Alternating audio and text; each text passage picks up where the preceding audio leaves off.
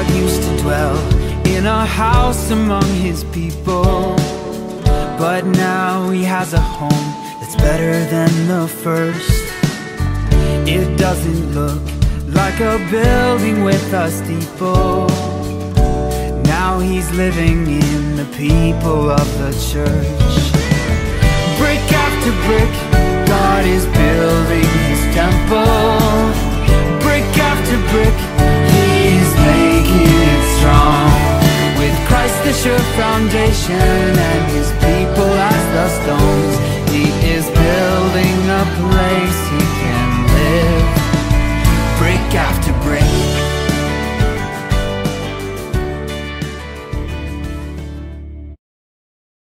Before I get started, early this morning, I was listening to Robert Jeffress, and he was apparently retelling what was an old story, even though I don't remember hearing it, about Alexander the Great. And apparently Alexander the Great had a soldier brought to him for some real disciplinary reasons. There's several different versions of the story that I was able to find. But the point is, the soldier's name was Alexander. And the king said, "Your name is Alexander. You need to either change your behavior or change your name." And that kind of applies to what we're going to be talking about today. There are expectations of someone who calls himself Christian. Most importantly, there are expectations from Christ himself. So let's get started. We're going to take our lessons from Romans today. We're calling this Make No Provision. Romans 12 to 14 has a ton of fabulous, useful information for Christians. It starts off with the most basic thing of how we should think. What should be going through our mind? What should our minds be focused on a daily basis?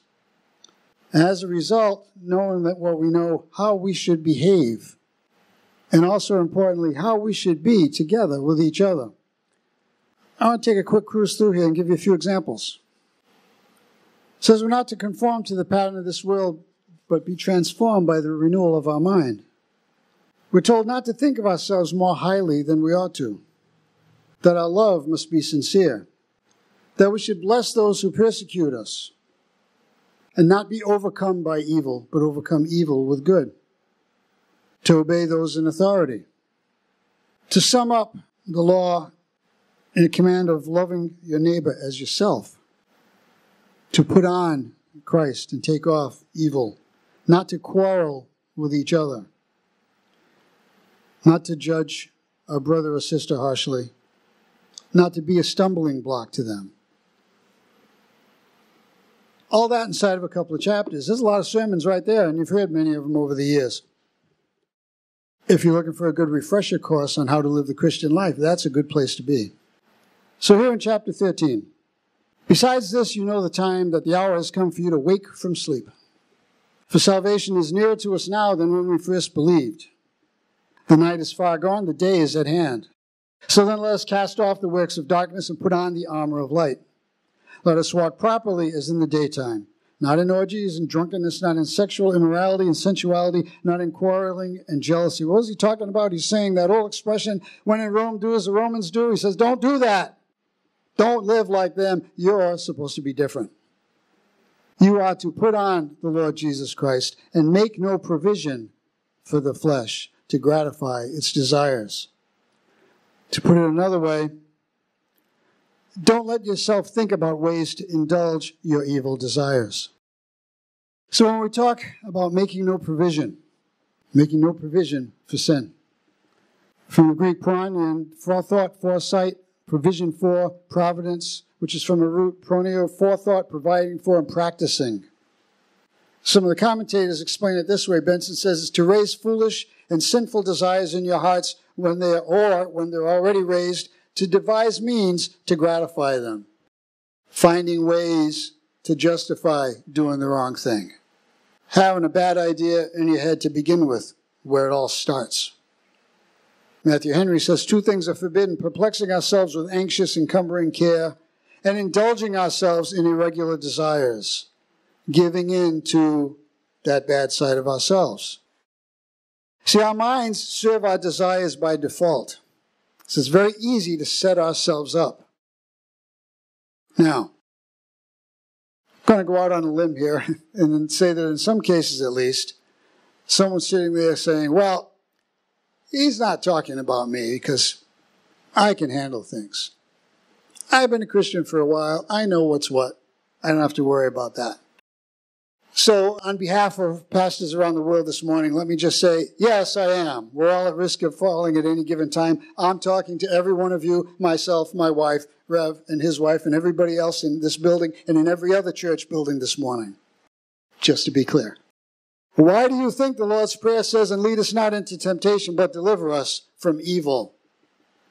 Do we need to be delivered? Apparently so. Human nature is a funny thing.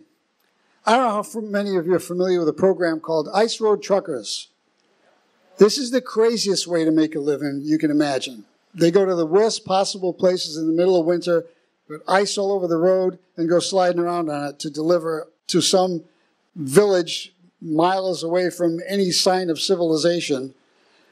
They drive over frozen bodies of water and everything, and every once in a while, one of them goes through. It's nuts. Here's a highly experienced, mature driver who got stuck in the snow. Now, as I'm watching him go along, he understands the risk, of course. This guy's been driving for 30 years. He knows he's driving too fast for the road that he's on. He understood that, and he even commented on it. They'll have a guy riding in the truck with him with a camera and a microphone and everything. He's like, yeah, you know, this is very slippery, and he's struggling to keep the truck on the road. So he still drove unsafely in spite of the hazard, in spite of acknowledging it. Why? Because he was motivated by something called the dash for the cash. This is all about, their season is only a couple of months long, so they've really got to go for it. The more dangerous it is, the heavier the load, the more money they can make. Some of these guys can make 60 grand in a couple of months. Some of them can make 100, some even more, if they're crazy enough. While I'm sitting there, as he's going along saying, well, this is looking pretty dangerous here, I'm like, well, in about 2 seconds, you're going to be in the ditch, so you won't have to worry about it any longer. You'll have it confirmed. No sooner was it out of my mouth, boom, right in the snowbank. I'm like, dude, I don't know anything about trucking, but I knew you were going in the snow. I could see that coming. What made it worse is he just got through helping somebody else out in a very similar situation the day before. Have you learned nothing? Have we learned nothing over the years, spiritually speaking? Why do we make these kinds of mistakes? Why do we even do it after we've advised somebody else on the same kind of mistake, and then we do it? The first thing you got to understand is it's not somebody else's fault. Any decision that you make at a given moment is made by you. The devil didn't make you do it. For whatever he puts in front of you, for however he tries to communicate with you, he can't make you do anything. You have to decide to cooperate. You made a decision. And it might be a quick decision. It might be one you make without hardly even thinking, which is the most dangerous kind of decisions, right? But, take heart. Some famous people, famous believers have made mistakes every bit as bad as anything you've ever done. We talked not too long ago about Moses.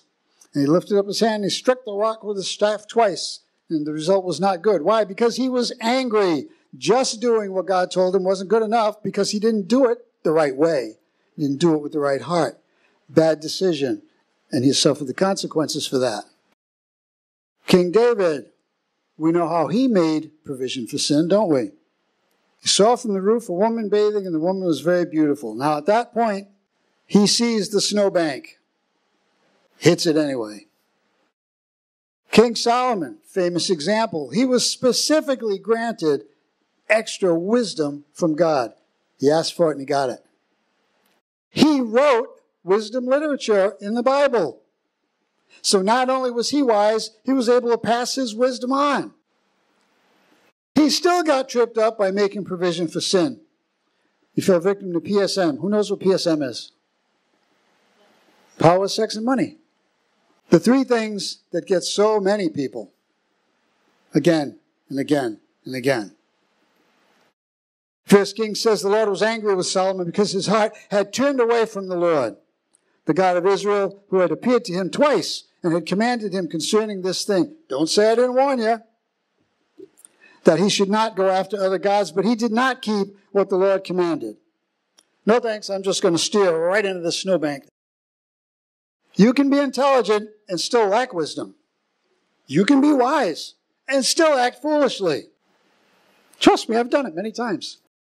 Ecclesiastes 10 says, dead flies make the perfumer's ointment give off a stench.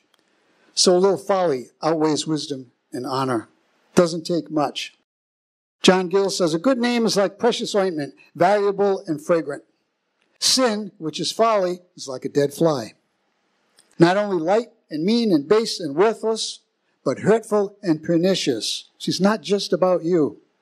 It's deadly, the cause of death, and what may seem little, a peccadillo, or however a single act of sin, may injure the character of a wise and honorable man. All those years of good deeds and good works and success, in a moment, gone. That's what people are going to remember. This may injure the character of a wise and honorable man and greatly expose him to shame and contempt and cause him to stink in the nostrils of men. That expression, how the mighty have fallen. A couple of occupations in particular come to mind. As you guys know, I have experience with both. You can have a 10, 15, 20-year career in the police force. Make all these arrests, save all these people, do all this good, and then one day make that one mistake. All that's forgotten, and they want your head, and they're going to have it. I can remember a conversation I had in the station one time with a couple of guys, and we had a couple of female officers there too, and they were going back and forth and everything as, you know, the old expression, nothing sacred in a police station. So you can imagine what kind of conversation it was. And I said, took one of the guys aside later, I said, you know, you're really kind of pushing it. And I know, I've been here for the several years. We've all been saying all this crazy stuff. But one day you're going to come in and do that, and she's not going to be feeling well, or she's going to be mad at you for some other reason, or you're going to say something that recalls something in her life that's hurtful. One way or another, things are going to go downhill, and those last 5 years aren't going to matter. It's not going to matter what you said to each other all that time. What's going to matter is what you said to her today. How many times have we seen great preachers fall from the pulpit?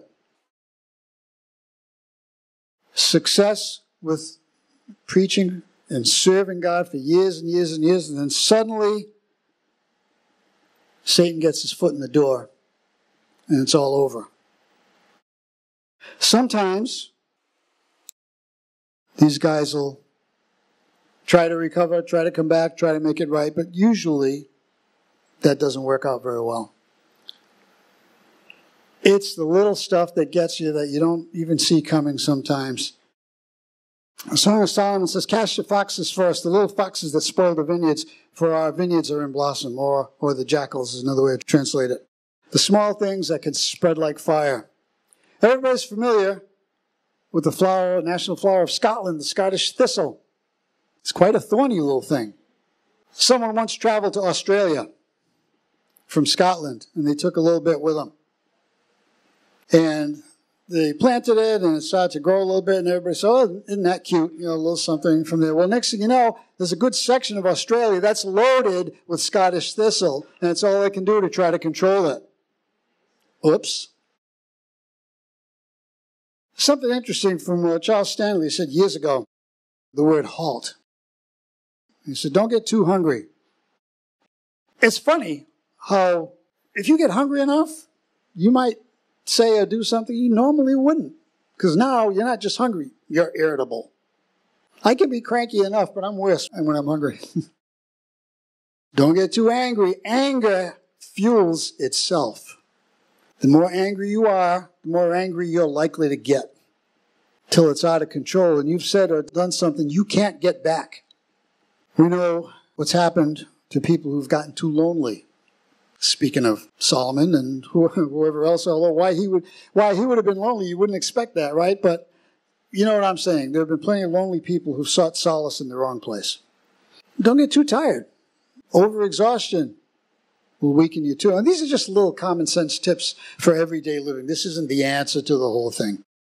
But I thought these were pretty handy. Because how often have we made some of our daily mistakes, committed some of our sins under these circumstances because one or more of these things were in play? Now, we always have this kind of interesting question. We talk about how we've been empowered to resist sin as believers with the indwelling of the Holy Spirit, and yet believers still sin. See, there's an escape route, there's an exit that you can take. But sometimes you got to be fast. We know in 1 Corinthians it says, He will also provide the way of escape from temptation so that you will be able to endure it. Sometimes that exit comes up pretty quick. That window can be pretty small. And if you just kind of looking the other way a little bit, oh, didn't see it. Oops, I did it again. Don't miss your exit because you weren't even looking for it. One of the excuses we hear today, as far as I'm concerned, is just an excuse that today is different because today's methods of communication are so different. There's so many, you know how the expression, a lie gets halfway around the world before the truth can get its pants on. Right, with all this high-tech business. But are we really any different? Is the world really any different in terms of Christians being tempted to do what offends God? I don't think so. If anybody should have known better, it would have been Paul. And he said, I don't do what I want, I do the very thing I hate. Oh, that's frustrating, isn't it? Let me tell you, the basketball court can be a very frustrating place. I've been going there for like a year and a half now. The thing that annoys me the most is when I get up there, let the ball go, and make one of the same mistakes I did the first day I started going there. Before I started watching all the YouTube videos, getting all the instruction, practicing, seeing progress, getting better, saying, hey, I'm finally getting the hang of this. And then I'll make the same mistake 4 times in a row. I'm like, what is going on? Makes me crazy. Why can't I get 4 good ones in a row? Because that's human nature. We make mistakes and we tend to repeat our mistakes. We tend to forget our mistakes sometimes. Now, this isn't an exact analogy, but the principle is the same. Our mistakes frustrate us. Our repeated mistakes particularly frustrate us. And we've got to watch for that and take steps. I know how to fix it. I know the reason I'm repeating that mistake is because I got a little frustrated after the first one. And I didn't just relax and do what I'm supposed to do. So that's why I repeated the mistake. That was my fault. So we say, put on the Lord Jesus Christ. This is the thing that's going to get us through that. Specifically, put to death, therefore, what is earthly in you. Sexual immorality, impurity, passion, evil desire, covetousness, which is idolatry. Putting something else first before God. On account of these, the wrath of God is coming. In these you too once walked when you were living in them. He's talking to the Colossians here. But now you must put them all away. Anger, wrath, malice, slander, and obscene talk from your mouth. Boy, if we ever had more of all of that than we do today. Do not lie to one another, seeing that you have put off the old self with its practices and have put on the new self, which is being renewed in knowledge after the image of its creator, like we saw in Romans. The instruction is simple. Put off the old self and put on the new self. Shove that bad side of you aside and encourage the good side. Let's talk about Zechariah's vision for a minute. Now Joshua was standing before the angel, clothed with filthy garments. And the angel said to those who were standing before him, remove the filthy garments from him. And to him he said, behold, I have taken your iniquity away from you, and I will clothe you with pure vestments.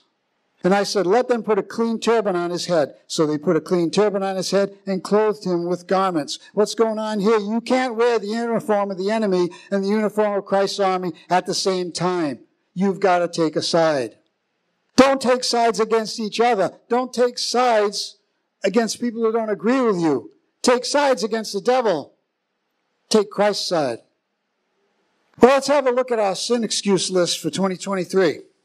Turns out it's the same one that we used in 2022, 2021, 2020, and, well before that. I just couldn't resist. Yeah, you could. You just didn't. Come on. Who do you think you're talking to? It was the circumstances. No, it's not somebody else's fault. It's you.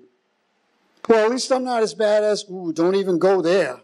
Not in front of me. Don't go pointing your finger at somebody else. It could have been worse. So it's not bad enough? It's just the way I am. Well, now this one's got a little truth to it, doesn't it? We have particular problems, particular tendencies. So if it's just the way you are, do you just hang it up and go, well, that's it? No, you don't. You say, I've got to pay particular attention to this because that's the way I am. And I don't want to be that way. I don't want to have to write 2024 on this list. And the one that makes me crazy, so don't ever say it to me. It's what everybody else does. I don't care what everybody else is doing. I care about what I'm doing. I care about what you're doing. I don't care what other people are doing. They're doing it and they're getting away with it. Doesn't excuse you or me. That's just it. So take this list, rip it up, and throw it away, all right? Walk by the Spirit and you will not gratify the desires of the flesh. We must not allow our self-centered humanity to overcome our Christ-centered spirituality. You got to make a choice. You got to pick a side. It's the little things every day. Horatius Bonar said, a holy life is made up of a multitude of small things. So what do? We do what it says in Colossians 3, let the word of Christ dwell in you richly, teaching and admonishing one another in all wisdom. Wait, let me check. No, it doesn't say fighting and arguing and annoying each other to try to win an argument. No, it doesn't say that. It says teaching and admonishing one another in all wisdom. Singing psalms and hymns and spiritual songs. Hey, that's what we do here. That's a fun thing, right? You could do it outside of church too. With thankfulness in your hearts to God. And whatever you do, in word or deed, do everything in the name of the Lord Jesus, giving thanks to God the Father through him. Put on your Christian glasses first thing in the morning as soon as you get out of bed. Whatever you do in word or deed, do everything in the name of the Lord Jesus. Don't let Satan get his foot in the door. Don't shoot yourself in the foot. You've heard that it was said to those of old, you shall not murder, and whoever murders will be liable to judgment. But I say to you that everyone who's angry with his brother will be liable to judgment. Whoever insults his brother will be liable to the council, and whoever says you fool will be liable to the hell of fire. So, if you're offering your gift at the altar and there remember that your brother has something against you, leave your gift there before the altar and go. Familiar passage from 1 Corinthians. Let a person examine himself then, and so eat of the bread and drink of the cup. For anyone who eats and drinks without discerning the body eats and drinks judgment on himself. Why am I talking about communion now? Because of the guy, I heard a story about a guy who had a 10-year feud going on with someone else in the body of Christ. Since they weren't getting along, since we had this whole grudge thing going, he rightly didn't go to the communion table, didn't receive the elements. Well, that's good.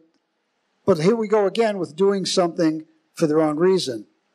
He saw that as a point of pride, as a sign of his spirituality. Well, I haven't gotten along with this guy for 10 years, so I'm not going to take communion. Well, aren't you wonderful and holy? How about making up with this guy? Did it ever cross your mind to do that? Brothers, if anyone is caught in any transgression, you who are spiritual should restore him in a spirit of gentleness. Hello? What are we doing here? If we're going to act like that, we might as well stay home. Keep watch on yourself, lest you too be tempted. Bear one another's burdens, and so fulfill the law of Christ. Those who belong to Christ Jesus have crucified the flesh with its passions and desires, we would hope. If we live by the Spirit, let us also keep in step with the Spirit. Let us not become conceited, provoking one another, envying one another. A little instruction to the Galatians. What a shame that we should see every one of these things in the church today. Division, arrogance, jealousy, selfishness, self-righteousness, pride, anger, and grudges. In every church in America, I guarantee you, you can find these things, including this one. Don't borrow Satan's darts to throw at one another. Isn't he doing enough damage without your help? Jesus knew what he was doing when he prayed for us and he said, I do not ask for these only, but also for those who will believe in me through their word, that they may all be one, just as you, Father, are in me and I in you, that they may also be in us, so that the world may believe that you have sent me. So there isn't any dead flies or any of that smelly business going on when people look at us. Do nothing from selfish ambition or conceit, but in humility count others more significant than yourselves. Let each of you look not only to his own interests, but also to the interests of others. And back to Romans, for those who live according to the flesh set their mind on the things of the flesh, but those who live according to the Spirit set their minds on the things of the Spirit. Make that choice. We have indeed been given power to sin, to power over sin. Let me say that again. We have been given power over sin, but it only works when we choose to use it. Watch out for your weak areas. You know what they are. When you do trip up, move immediately to repentance. I've had my days where I was a little embarrassed to go back to God. You sort of stall a little bit because you're a little bit afraid to face Him. That's a huge mistake. Do it right away. Don't languish. God wants to be able to move on with you, so move on with Him. As Paul said to the Ephesians, finally be strong in the Lord and in the strength of His might. Put on the whole armor of God that you may be able to stand against the schemes of the devil, instead of holding the door open for him. Jesus speaking again, the glory that you have given me, I have given to them, that they may be one, even as we are one. I and them, and you and me, that they may become perfectly one, so that the world may know that you sent me and loved them, even as you loved me. Let's be strong together. Let's be strong together. Let's be strong together. Brick after brick, God is building His temple. Brick after brick, He is making it strong. With Christ the sure foundation and His people as the stones, He is building a place He